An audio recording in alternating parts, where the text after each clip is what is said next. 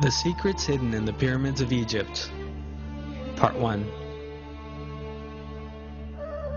The idea that civilizations progress from a primitive state to a more advanced one is a fallacy that evolutionists try to apply to history. If one abandons evolutionist nonsense and prejudice and looks at the historical references and findings with an unbiased mind, what one encounters is civilizations that used highly advanced technologies.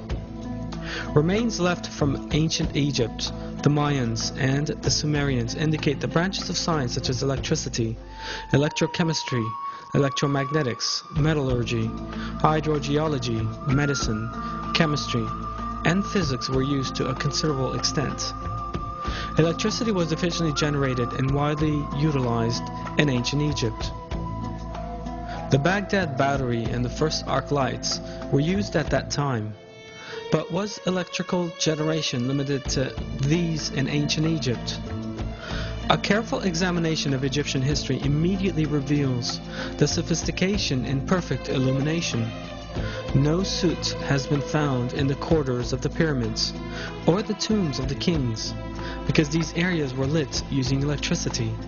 Relief carvings show that the Egyptians used handheld torches powered by cable-free power sources. The arc lamp used in the lighthouse of Alexandria is further proof that electricity was used in ancient Egypt. The energy required to power the lighthouse of Alexandria for 24 hours a day could only have been supplied by a regular electrical source. The pyramids of Egypt were giant power plants generating electricity. 1. The outer casing of the Great Pyramid was covered with white tufa limestone, so tightly built that not even a razor blade could fit between the blocks. The white tufa limestone does not contain magnesium and has high insulating properties. This insulation property prevented the electricity inside the pyramid from being released without control. 2. The stone blocks used inside the pyramid were made of another form of limestone containing crystal and a small amount of metal, which allow for maximum power transmission. The shafts inside the pyramid were lined with granite. Granite is a conductor, is a slightly radioactive substance, and permits the ionization of the air inside these shafts. When we look at an insulated electric cable, we see that conductive and insulation materials are used in the same way as in the pyramids. 3. The conductive and insulating properties of the pyramid are an example of flawless engineering. However, a source of energy is needed for electricity generation. The Giza plateau where the pyramids stand is full of underground water channels. The pyramids rise above the limestone layers, the spaces between them being full of water. These special layers of rock that transmit electricity upward as they carry underground water to the surface are known as aquifers. The high volume flow of the River Nile that passes through these aquifers produces an electric current. This is known as physioelectricity. The pyramids' underground chambers are granite conductors built within the rock charged with physioelectricity. This electric current is conducted directly to the upper part of the pyramid's granite covered subterranean chambers. Granite is a very good conductor of electricity. The electromagnetic field that forms at the bottom of the pyramid is transmitted in concentrated form to the upper layers of the pyramid. On the top of the pyramid there was a gold capstone, gold being an excellent conductor of electricity. This section is no longer there in our day. This means the top of the pyramid has lost its structure of flawless geometry. This gold capstone facilitated a conductive path for the transfer of negative ions to the ionosphere. This way, a current was generated. How does it serve to move the electromagnetic field on the ground through the help of an aquifer? An identical form of this technology, employed in Egypt 5,000 years ago, was used by Nikola Tesla, an inventor of electric technology in the early 1900s. In a tower he constructed in the United States of America. Tesla, the inventor of such fundamental electric technology as the alternating current, electric engine, radio, the laser, and radar, was successful in simultaneously transmitting sound and pictures between continents in the Wardenclyffe Tower he built between 1901 and 1917.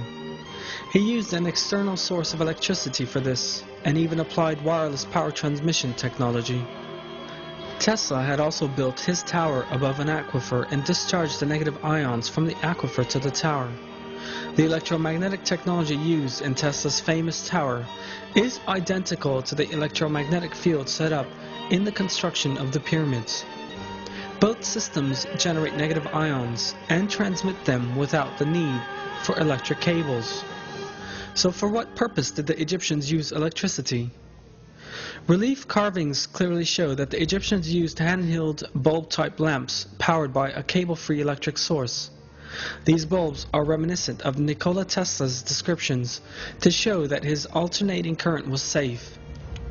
At the 1893 Chicago World's Fair, Tesla transmitted alternating electric current through his body to light a bulb he held in his hand without using electric cables. This relief carving shows a wireless antenna. The Egyptians used the antenna and cable-free energy for wireless communication. In the relief on the left is a carved transmitter with a receiver on the left. This evidence indicates that the Egyptians used free wireless energy for communication purposes. This relief carving shows a yarn manufacturing facility. The yarn Egyptians used for their fabrics at that time were as fine as those manufactured by machinery today. The Egyptians also used electric power in their weaving plants. It was seen that many gold objects which have remained from ancient Egypt were in fact very finely gold-plated. Such perfect gold plating as in these pieces requires the use of electricity. The total electromagnetic measurement made around the Great Pyramid is identical to that made during a thunderstorm with lightning. There's a powerful electromagnetic field around the Great Pyramid. This may be observed through a simple experiment when standing at the top of the pyramid with a bottle wrapped in a damp cloth. Sparks fly away from the bottle as if one were on top of a high-voltage bobbin. The pyramids were not used as tombs. The pyramids have always been interpreted as the tombs of the pharaohs, but in fact no inscriptions of any kind appear in the corridors of the Great Pyramid. This suggests a functional building rather than a mausoleum. An empty stone chest was found on the central axis of the pyramid that archaeologists call the King's Chamber. They claimed that this contained the coffin of the pharaoh, but that since this had been stolen, it was now empty. But the examination of the dimensions of the stone chest and the special location in which it was installed reveals a different state of affairs. That point is just where the missing part of the pyramid's conductive structure and whole design suggest it should be. If a superconductive material was installed here, the pyramid could manufacture enough electricity for all of Egypt. This superconductor is thought to have been the Ark of the Covenant, which was known to have been in Egypt in ancient times, and whose dimensions are just right to fit inside the stone chest. The prophet Moses, peace be upon him, was adopted by Pharaoh, and according to historic records, was raised as an administrator because of his superior moral values, intelligence, and abilities. One of the phases in leadership training in ancient Egypt was the teaching of all the secrets of Egypt and the knowledge of energy. In addition to its other properties, there are also various references to the Ark of the Covenant serving as a capacitor, and that this was the source of Egypt's energy. The prophet Moses, peace be upon him, is known to have taken the Ark of the Covenant with him when he fled Egypt. According to historic references, one of the reasons why Pharaoh chased the prophet Moses, peace be upon him, right up to the last moment, and strove to catch him at whatever price, was the Ark of the Covenant, because Pharaoh was aware that all the glory and magnificence of Egypt would be lost without electricity. Historic references also show that Egyptian civilization reached its peak during the reign of Ramses II, who lived at the same time as the prophet Moses, peace be upon him. But those civilizations collapsed in less than 10 years, after Ramses II, and Giza was even abandoned. The city, once the center of civilization, remained deserted until the next dynasty settled there. Were the Egyptians the only society to utilize wireless electrical technology? The relief carvings left by the Mayan and Assyrians also contain images of similar techniques to those implied in the pyramids.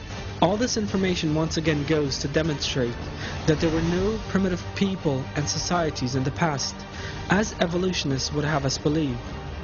In terms of civilization, more or less developed communities have lived side by side at all times throughout history.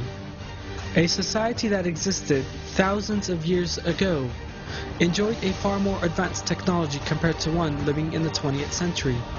And this shows us that development is not part of an evolutionary process. In other words, that there is no linear advancement from a primitive level of civilization to a more developed one in history.